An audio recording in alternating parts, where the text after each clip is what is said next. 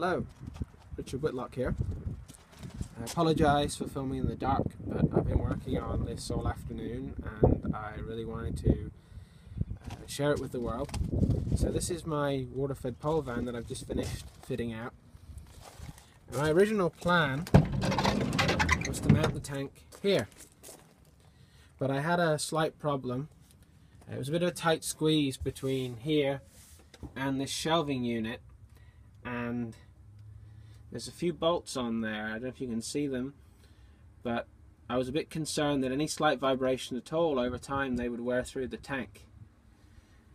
I guess I could have put some insulation on there, but as I said, it was a real tight squeeze. So then I got talking with Christopher Dawber, Wagga, and he suggested mounting the tank on the back of the van. His son Tristan's van is kitted out that way, and apparently the van handles better because there's more weight on the back. When the water displaces, it doesn't slide around all over the place. So this is how I've set it up, and just freshly painted in Celtic green, of course. Big shout out to Darren Ansbro of DA Components for supplying the flow controller. For those of you who don't know these units, very simple design, very easy to wire up and to use. They're pretty much plug and play right out the box. Easy instructions to follow. So we've got that controlling a shore flow pump.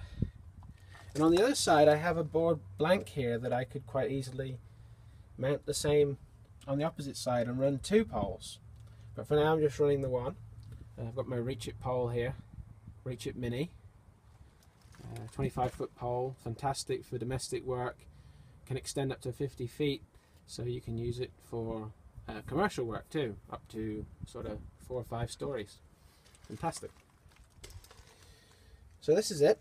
A few things left to do. For now I have the battery just tucked away here. It's not shored up at all, so I'll have to fix that in somehow, but I just put it in there to test it out. Probably have to bungee it in or something. My hose reel is going to mount there, and I'll probably fix these pipes in place a bit better so that they stay in place. But just connected it up, no leaks at all, which is fantastic, and the electrics all work, and I'll demonstrate that for you now.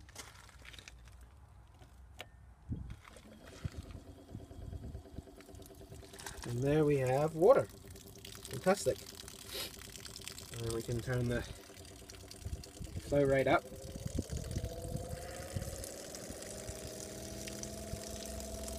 You can see we have water there.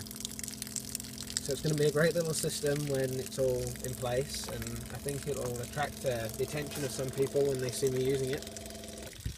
And I'm going to use the tank as a buffer tank, so it'll be filled with pure water from the get-go that I will fill up at home, and then as it empties during the course of the day, I have my Wagga hydropower DI unit here.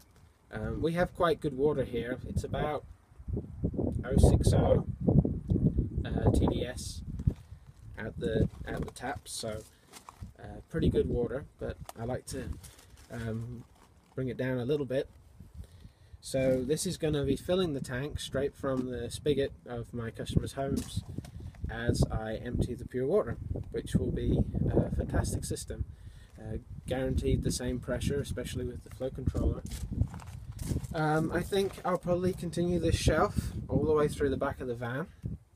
Probably have some pull-out units here that I can store things in, like squeegee rubber and microfibers and other things like that.